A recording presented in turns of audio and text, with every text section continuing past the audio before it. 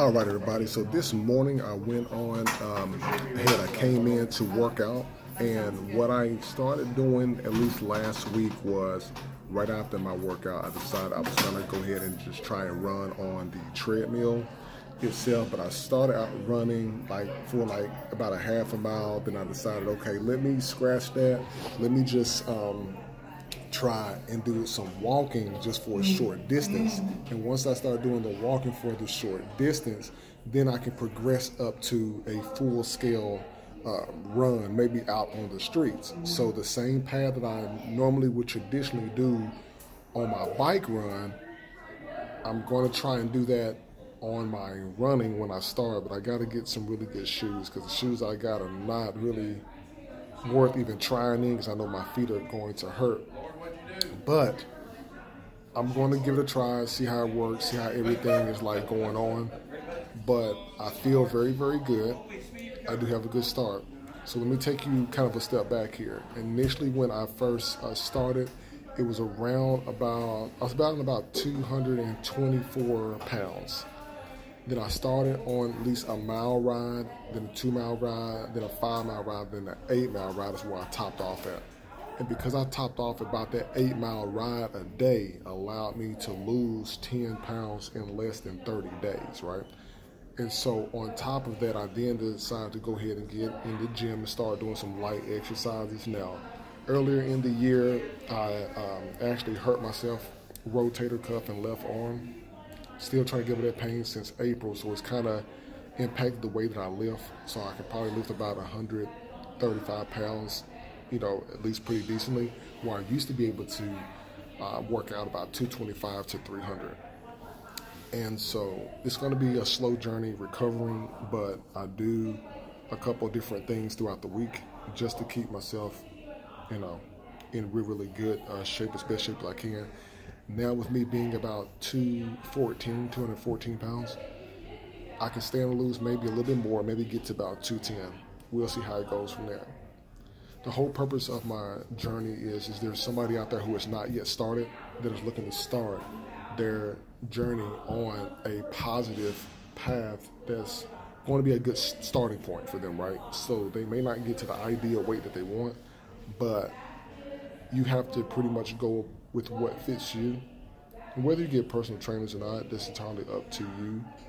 But you just have to know where your end goal is, how far that you want to go, and then go towards that goal slowly. Even if it's you starting out once a week or twice a week or 5 days a week, whatever it may be, find something that is going to work for you. It's going to work best for you, so that way you can move on with your journey and everything. So that's what my journey was here. So I'm going to get back on the trail out there, then we'll pick up with part 2 here in a moment. So then, as I was saying earlier, I just get out on the trail. I just started riding. It's really been helping me out a lot. Look at this. And I enjoy it a lot. And what's so cool about it is that I get a chance to be free, enjoy myself without no problems. You forget about the things that could be upsetting you in life, getting yourself into some good shape. And then the best part about it, let me stop here for a second. The best part about it is, just like with any other, trail or any other point, you get the opportunity to kind of stop at different points, take you a little break, and then you begin to actually see what's going on around you. Now, what I do, I have a helmet on because these squirrels that be running around out here, these squirrels, I feel like sometimes they just be throwing these acorns at you. But I had a couple of incidents where, as I was riding on the trail, a squirrel would be on one side of the path, and then they would run in front of me, and I've literally ran over a couple of them. But I keep this on the course with safety, just in case, if I get, hit or somebody to try to run me off the road. But take my backpack with me and everything, and I get that all situated there, so that way I can at least be safe. But But the whole version of me wanting to definitely put the video portion out, people, is that, like, I have just been on this kick for years. The last 3 to 4 years, I hadn't even exercised consistently the way that I do right now. And the reasoning behind that is that I had no motivation whatsoever.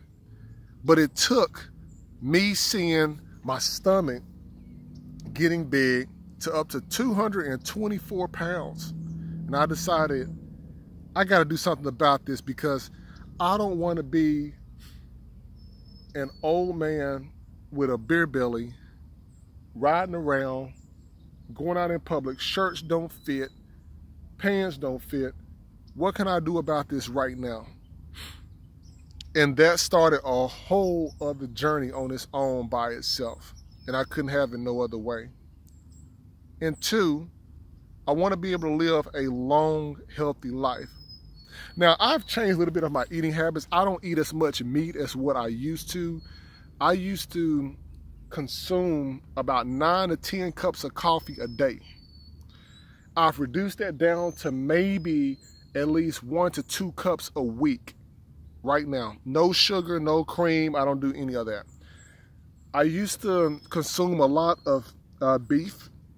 I would eat a lot of burgers, a lot of fries. I don't eat as much as that during the week anymore. I still do eat meat. I haven't changed my diet significantly, except for I have removed out like a lot of bread. I don't eat as many burgers as what I used to. And if I do consume like burgers and stuff like that, it'll be just maybe for like one meal setting throughout like a 7-day part of the week. But I don't eat as much meat as what I used to. I'm not really like a steak person or anything like that. I don't eat as much. I probably eat steak maybe like once a month. And that's about about as far as I go, like, with that. Even I think once a month is probably too much. I mean, it's very rare that I do that. But the whole thing, the whole point of me making a video is to increase the motivation in people in getting yourself back to where you want to be at your convenience. Now, I did give up my red Cheetos or red chips. Cut back on the coffee, cut back on the sodas for sure, because them sodas will bloat your stomach up. Them sodas will bloat your stomach up to a point where you will just be kicking them back like a 6-pack. You don't need to do that anymore. But if you don't do anything else, just find out a way to get yourself like back into some decent and good shape, because you need that and you deserve that. And it took, one of my friends had given me a bike. He gave me a bike 2 years before I actually used it. It sat in my garage, just collecting dust. And I just, one day, just got on and just rode a mile. And that changed my life. Changed my life for the better. And it can change yours too. But I want you all to be healthy. I want you all to be able to lose that weight. And it doesn't take you to talk to a fitness expert to know that about yourself. But you're gonna have to get up and do something. You have enough time to go and get the snacks, right? The chips, the sodas, all of that. You have enough time to do all of that, but you don't have enough time to get yourself back into the shape that you want so that you can move the way that you want to move. And trust me, a lot of you want to move differently than what you're moving right now. You just don't have nobody to push you. But somebody gonna push you. Maybe the person you're dating or the person you with, they'll push you. You start seeing them look at somebody else and wonder why that person's in shape and you not, that's gonna hurt you. Because who would not want to be in the best shape as they're meeting someone?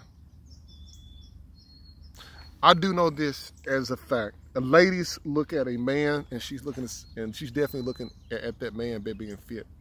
That man is definitely looking at that lady being fit. A man loves a woman that takes care of her body and that is fit.